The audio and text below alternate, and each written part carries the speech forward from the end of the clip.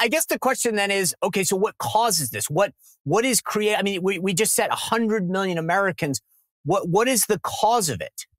Okay, great question. So yeah, 100 million Americans are suffering from something called a fatty liver, or I would say even an overburdened liver, right? The liver, the body, it works brilliantly. It's an incredible machine.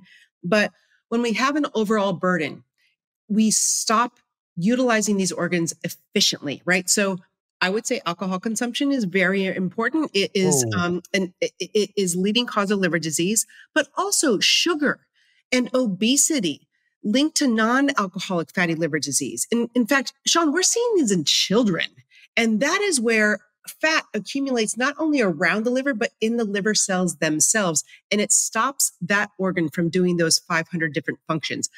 Toxins in our environment. And you know, every single year, over 1,500 new toxins are introduced to our water source, our food source, our soil, the air that we breathe.